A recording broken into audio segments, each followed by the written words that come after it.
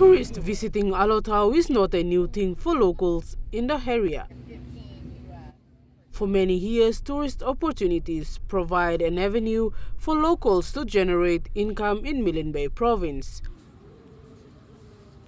EMTV spoke to a few of the local people to get their views on the return of the cruise ships to Alotau. Basil Wevau and Rachel Osamba shared the same sentiments.